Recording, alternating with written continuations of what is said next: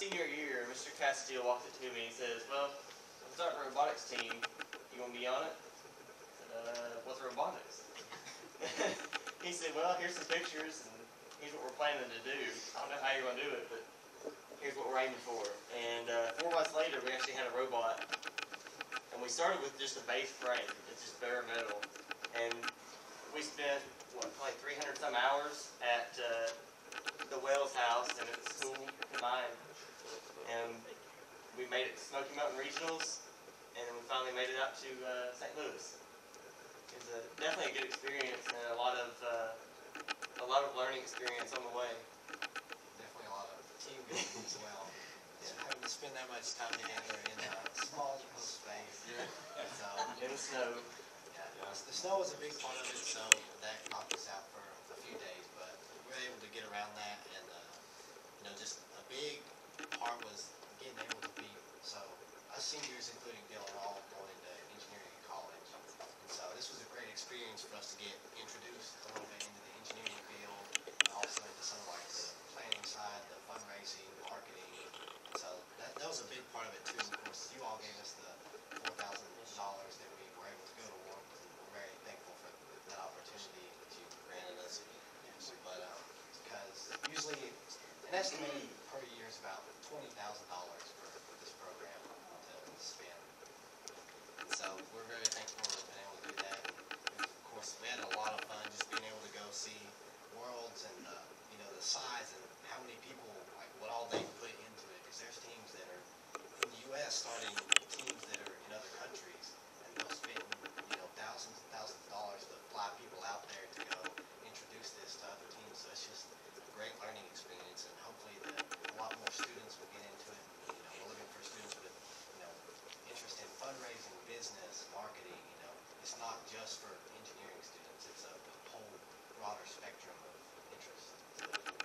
It's run almost like a business itself, because you need people who are going to go out there and be like a human resources department almost.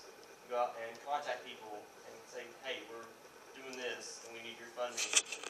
This is the reward you'll get if you'll allow us to put your name on a robot. It'll be a sponsorship. And then you also need the mechanic per se who built the robot. It's kind of like running a small business. We realized that the size of Worlds was ridiculous. There were like 50,000 people there, 40 or 50,000 people there, over how many, like 700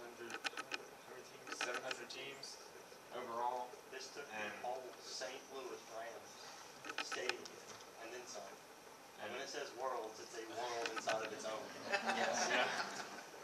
It was really, really massive, and we only have a small amount of people on our team, but there were teams with like 50 plus people on their team. They would have individual teams among their teams, which was, it was ridiculous to us, but we got to see the size of how big this program is, and that was really cool. And right now we have a slideshow showing most of our time at regionals and worlds.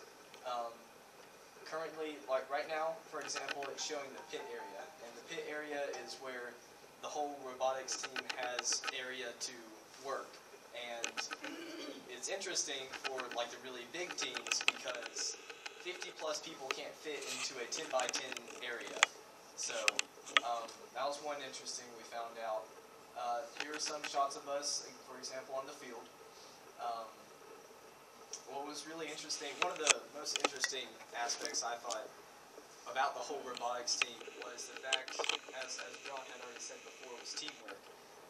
Like for example, the mechanical side of things those people would be the ones to like build the metal frame to structure everything correctly. But then we also had to have an electrical team and also a programming team. And if one of those people, or if one of those little groups didn't fill up to what they were supposed to do, then we wouldn't have a robot that wouldn't work. So again, teamwork is a very vital part of this, and we do need lots of members to be able to run it efficiently. One of the key concepts of FIRST Robotics is what's called gracious professionalism. It's one of the most impressive things that I've ever seen. It teaches the concept of, even though you're competing against someone, you want them to perform their best, and you want to help them any way you can. If we broke apart or needed a tire or needed a gear, we could tell the announcer, hey, Team 6219 needs this, and they would make an announcement. And almost every time someone would come running with a part and say, here, we want to help you guys out. Really impressive, just community of professionals that were there. And we had a blast at the World's Championships, and certainly want to make note and say thank you so much to the board for supporting our team.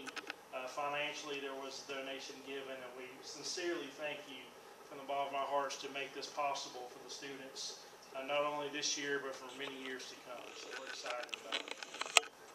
We have a couple of videos that I'd like to just real short, and then we'll do a demonstration of the robot, and we'll let you guys get on with the rest of the business. But